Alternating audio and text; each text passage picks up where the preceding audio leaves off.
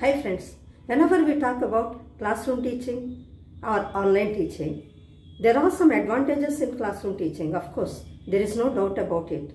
We can have direct interaction with the students, right?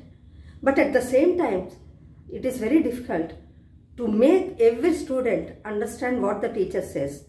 In some schools or colleges, maybe student-teacher ratio will be like 30, 1:30, something like that. But in some schools or colleges, the student ratio will be more than 70 also. So it is very difficult for the teacher or lecturer to reach the student who is sitting in the last bench. So voice may not be audible.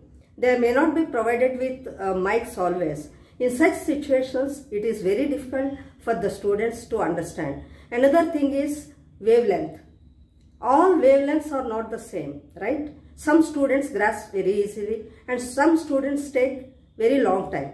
So that problem will be there as far as classroom teaching is concerned. But online teaching, there may not be direct interaction with the students, but the student, whenever he sees the video, sometimes he may be able to repeat it and he can understand better.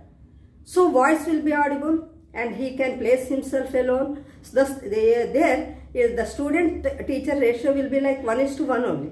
So it is very easy for the student to understand what teacher says.